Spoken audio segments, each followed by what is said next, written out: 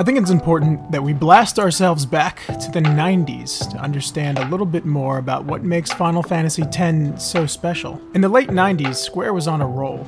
From Final Fantasy VI to IX, they were cranking out hits, back to back to back to back. And while the overworlds and battle systems were mostly similar with some unique twists here or there, the narrative of each was its own special little story. With 7, 8, and 9 all being on the PlayStation, there was one problem. I didn't own a PlayStation. My parents had bought me the Nintendo 64, so I actually didn't know Final Fantasy existed yet. And while my best friend Ryan would come over and play Zelda the Ocarina of Time or Jet Force Gemini on my N64, I would go to his house because he owned a PlayStation 1. I remember being so excited to show him my favorite game of all time, Chrono Trigger, and he in turn was excited to show me his favorite game, something called Final Fantasy VII. And from that point on, I would become enamored with the worlds of Final Fantasy. The gameplay was pretty simple. You'd move along a narrative story, you would traverse an overworld, and while traveling, you would get into a random battle encounter. You could end it really quickly by rapidly smashing X to just spam attacks until the fight's over, or sit back, relax, and watch a really long anime attack deal tons of damage to finish the fight. And that would take you right back where you left off, free to move on forward with the story and the world. And it had stayed that way, from Final Fantasy VI through IX. But much to the chagrin of Final Fantasy fans, the core gameplay was about to change forever. Final Fantasy X didn't just take me to a new world, it took Final Fantasy to a new world. One in which all the gameplay that we knew would forever be gone, for better or worse. First and foremost, the Final Fantasy franchise is known for its characters and its stories. You join Tidus, or Titus, whatever you want to call him, on his journey through the world of Spira, as he joins Summoner Yuna and her guardians on their pilgrimage to defeat an immensely powerful monster known as Sin. But soon you realize Sin isn't the only problem plaguing Spira, as twists and turns ensue. Final Fantasy is also known for its musical scores, and Final Fantasy X doesn't just have one of my favorite Final Fantasy soundtracks, it has one of my favorite soundtracks in all of video gaming. Each song fitting the mood so well, from the heavy tones of Overworld to the plucking tunes of Villages and somber tones of Xanarkand. The music really helps set an emotional scene. The overworld in which we'd become accustomed to, where we would walk around and bump into enemies, was dropped. Now you were given a linear path, an extremely beautiful one, and one where you could still have random enemy encounters. Or you could bump into a random old man who will tell you the lore of the world. And honestly, that's something I came to love about Final Fantasy X. Sure, the core gameplay can be distilled into look at the minimap and just follow the trail. But you'd miss the interactables, the treasure chests, the Albed primers, the random bits of lore you can read around the world. It's more than just a hallway you can follow along with. What could just be hallways and corridors are instead beautiful scenes. And Final Fantasy X excels in visual storytelling. The world has so much to offer, and all you have to do is look at it to learn from it. Just look at how the cast sits around in this cozy room, and look at what the room holds. Ice picks, ice skates, polar bear skin. It tells you about the region you're in, and the way everyone sits tells you how they're feeling.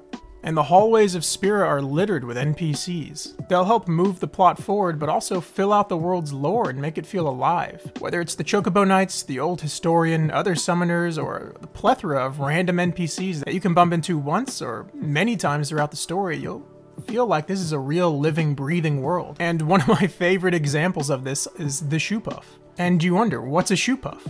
And everyone has these delightful little stories about their interactions with the Shoe Puff. Yuna having fun jumping into the water, Kamari being worried about Yuna but being happy that she's having a good time, Auron telling Tidus about how his father Jecht was so drunk once that he actually grabbed his weapon and struck the Shoe Puff, and you can still see the scar on the Shoe Puff, and another bit of visual storytelling. And it also tells us about Jecht and his interactions with Auron in the past, and it gives us a glimpse into why Tidus hates his father. You can walk into the little shelter and listen to the differences between Wakka and Lulu and see a map as well as an art depiction of the Shoe Puff in the background. We view the world a fish out of water through the same lens as Tidus, and with that lens they show us a lot. Storytelling wise, they hit you on all fronts. Square did an excellent job of making Spira feel like a real living world. But they also did a great job of making the characters feel like they're alive in this world, a part of it, interacting with it.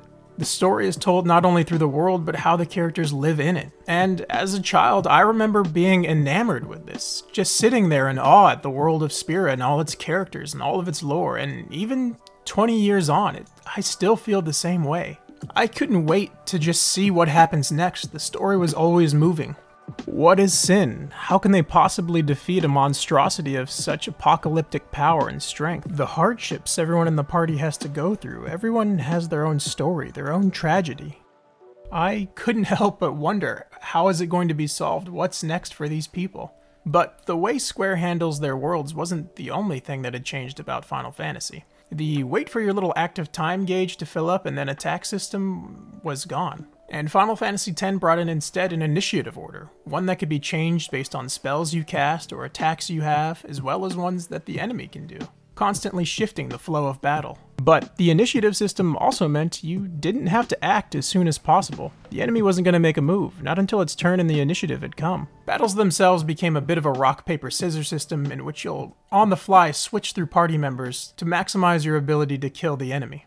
And while the regular encounters can be a bit dull and grindy at times, the game does offer a lot of difficult challenges in terms of fights. Boss fights that ask you to strategize, to think critically to win the fight, where you can't just rock, paper, scissors your way out. And instead of just gaining experience and leveling up, they made the level up system interactive as well. What appears to be a linear sphere grid where you march forward through your character's skill tree to level up here and there with spheres as you gain experience is actually kind of fun, because you can break your characters out of their molds. Little locks block your path, and if you want, you can turn Titus from a time mage to a white mage. You can turn Waka into a beater just like Auron, or if you wanted, you could make him a black mage like Lulu. Some people even go above and beyond and fill out the entire sphere grid for every character, which I don't think I have the sanity to do, but props to them. But battles aren't the only part of gameplay. There's also the Cloister of Trials. A good idea. I think the cloisters could have been fun, and I think for some people they are fun. For me, they were often a very slow, tedious, repetitive mess as you slog forward to get the destruction spheres needed for the secret unlockables, as well as the Aeon at the end to summon, but you also have to do it to move the story forward, and in some cases, such as the Bevel Temple, I was at my wit's end. Honestly, the one thing I was really hoping for out of a remaster was some changes to the Cloister of Trials, especially the Bevel. I forgot how bad the Bevel Cloister of Trials truly is. While making this video, I've been playing Final Fantasy X, and honestly, this is the most fucking annoying bullshit part of the game by far. The repetitive music, the shitty controls, going a little nuts.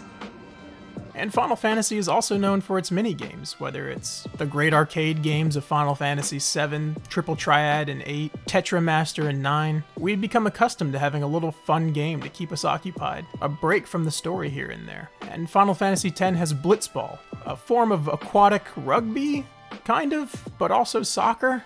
You could also say it's just water polo, but underwater exclusively, and everyone can hold their breath forever. It's hard to explain. But what really matters is that its theme fits the world perfectly. And surprisingly, the lore of Blitzball is heavily worked into the main story. The people of Spira have one common form of recreation, and that's Blitzball. Most of the world may be island inhabitants one bad day away from the apocalypse, but they all get together and bond over this one sport. It's also one of the few bits of Machina that their religion Yevon allows, really showing how important it is to their people in the world. Blitzball as a minigame has its fair share of problems. It can be annoying, tedious, grindy, but there's some fun to be had in building your team, leveling them up, trading, and working your way to the top. Another change to Final Fantasy was the voice bubbles. You're serious? Voice acting had been brought to Final Fantasy for the first time.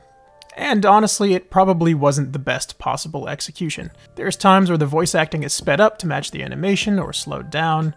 Sometimes the delivery is a little off, and it at times feels directionless, as if you're not listening to a conversation between two people, but two people speaking in their own room, not knowing the scene itself or how it's meant to be interacted with. Leaving the overworld of free exploration, dropping the long-used active time battle system, an awkward first attempt at voice acting, Final Fantasy X changed a lot about the Final Fantasy franchise and its formula. And going forward, every Final Fantasy was going to be very different from the last. 10 through 15 are all extremely different from each other. And for a lot of people, after 10 the magic was lost. Many people will look back and point the finger at 10 being the first one to deviate. Listen, I get it, these changes aren't for everyone. A lot of people are going to miss the active time battle system. A lot of people are going to miss the overworld, walking around, exploring, finding things. They're going to hate the hallways and corridors, no matter how much you dress them up, or how many NPCs there are, or how much visual storytelling you cram into it. The precepts must be obeyed! Like I care! And to their credit, they've done the best they can to make it appealing for those people. And that's something I've noticed about Final Fantasy X. It's made to be appealing to a new audience. It's on a new PlayStation and it's trying to get new fans. When looking at it, I can honestly say I think it's one of the best Final Fantasy games for somebody who's never played Final Fantasy to start with. Whether it's the older graphics or the confusion of gameplay, some of the older Final Fantasies can be really difficult for somebody who's never played an RPG or a Final Fantasy game to get into. But Final Fantasy X will grab your attention, demand it, and kind of lead you along this trail of a story. And I found it to be a really enjoyable change of pace from the last few Final Fantasy games. But not too much has changed, as a lot of Final Fantasy staples make their return. You have your lovable party driving the narrative, a beautiful, well-crafted world filled to the brim with lore, staple monsters make their return, including Chocobo, Tonberries, and a whole host of others. Summons are here as always, the magic that you've come to know and love, ultimate weapons, in this case called celestial weapons, that are a huge pain in the ass to grind for, but once you get them, you deal an insane amount of damage, and an incredibly hard side boss that you don't need to beat, but it does show your dedication to the game when you do beat him. A lot of what makes Final Fantasy is still around. Looking back, Final Fantasy X is a weird game. In every possible way other than the Cloister of Trials, I love Final Fantasy X. I love this game. 20 plus years on, from a child to a grown man, I still have fun and I still experience that childlike wonder. And it's a Final Fantasy for me. And with 15 main entries in the franchise and more coming, there's probably going to be a Final Fantasy for everyone out there. It's just a matter of finding it. I know 10 won't be for everyone, but personally it aligns with a lot of what I love in video games and media. Not to mention growing up near the beach, my love of the ocean, it just kinda ticks a lot of boxes for me. It'll be fun. What do you say, huh? Come on, come on! If you've never played Final Fantasy X, I think it's a leap worth taking. I think it's worth trying to play, especially if you can find it on sale. Sure, it's an older game and it can be wonky at times, but it's made with a lot of love and care. It's a game I love so much that I spent 1 week last October making a costume for Halloween. And I might be a bit biased, but my hope is that this video shows you that despite its downsides and despite the changes it brought to Final Fantasy, it's a fun game. Especially if you love narrative-driven games and lovingly crafted worlds. I'd love to hear what you guys think about Final Fantasy X if you've played it, as well as how you view it among the other Final Fantasy games. Thanks for watching, everyone. See ya!